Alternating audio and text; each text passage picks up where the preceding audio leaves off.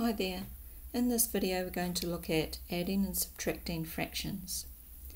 First thing with fractions is if we're not using a calculator, we need to obtain the same denominator in the fractions in order to add them or subtract them. So if we've got 1/5 plus 3/4, before we can add those two fractions, we need two fractions that are equivalent to 1/5 and 3/4, such that the denominator is the same, and then we just add the numerators. So the easiest way to do this is to look at the denominators. We've got fifths and quarters, and if you multiply those two together you get 20. So what we want to do is find two equivalent fractions that are 20ths. So 1/5, what is that as 20ths? Well, we're actually multiplying both the numerator and the denominator by 4. So 4 20ths is an equivalent fraction to 1/5. Likewise with 3/4, if we multiply the numerator and the denominator by 5, we get 15 20ths. So now we've found two fractions that are equivalent to 1/5 and 3/4. Denominator is the same, so we can just add the numerators. So 4 plus 15 is 19 20ths. So 4 20ths plus 15 20ths is equal to 19 20ths. So 1/5 plus 3/4 is 19 20ths. Let's do this subtraction here. We have 5/6 minus 2/5. Again, we want the denominators to be the same. So 6 and 5, or 6ths and 5ths, if we multiply those two together we get 30ths. So we're going to find equivalent fractions that are 30ths. Essentially that denominator should be the lowest common multiple between the two denominators. So 5/6 is the same as, actually multiplying those two by 5, is the same as 25 30ths. We're subtracting 2/5. We're multiplying both the numerator and denominator by 6. So 2/5 is the same as 12 30ths. So 25 30ths minus 12 30ths is equal to 13 30ths. So it's good to know that concept without using a calculator, because that will come into play when you do algebra.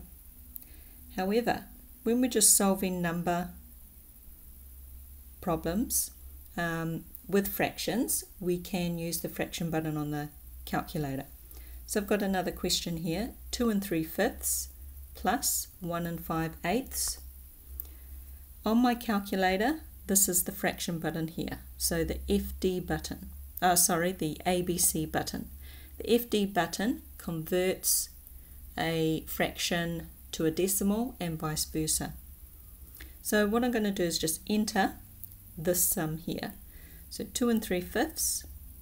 So 2, ABC button, 3, ABC button again, 5. So I've entered 2 3/5 plus 1 ABC, 5 ABC, 8. So I've entered this sum here into my calculator. Execute.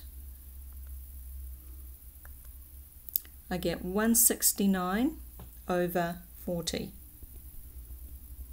So 169 40ths.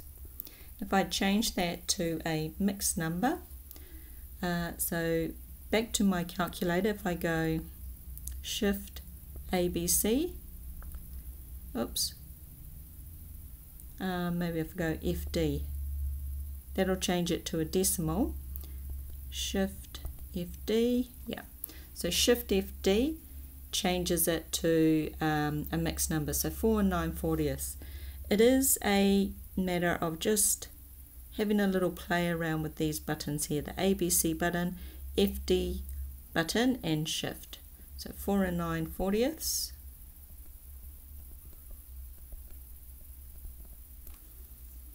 Okay, let's have a look at some word problems. So Jack and Jill ordered 2 pizzas, so we've got 2 pizzas, 2 whole pizzas. Jack ate 3/5 of one and Jill ate 5/8 of the other. What fraction is left? So the fraction we're looking for is the fraction over both pizzas. So if that refers to two holes, that is 2 whole pizzas. Pizzas times 2. We are subtracting how much Jack ate, so he ate 3/5. And we're also subtracting from those 2 whole pizzas 5/8. So it's like combining 1 minus 3/5 and 1 minus 5/8. So let's just plug that into the calculator.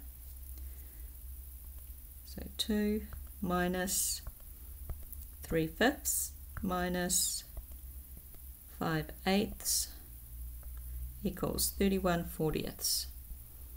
So we have 31/40 pizza left. Okay, the next question.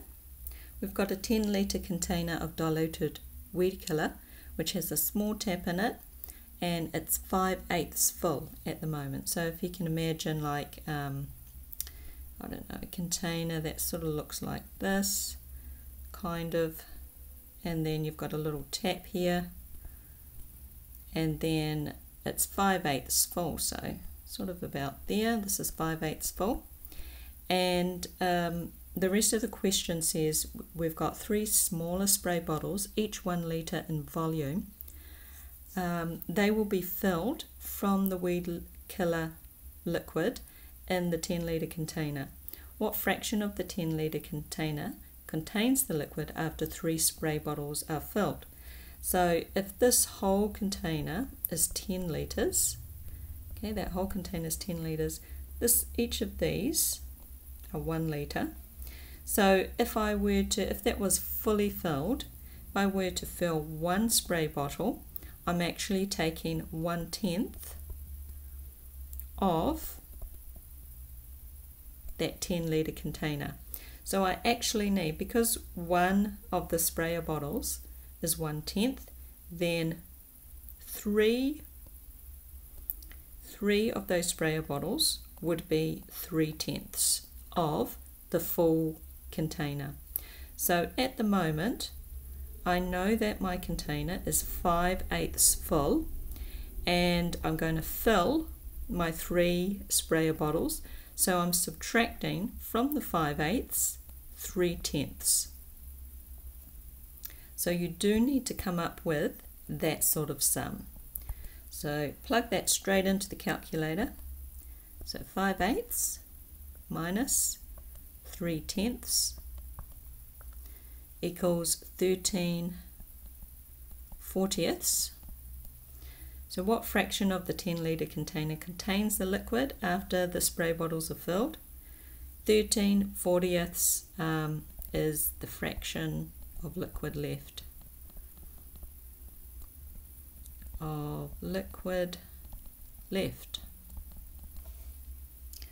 Okay, one more question.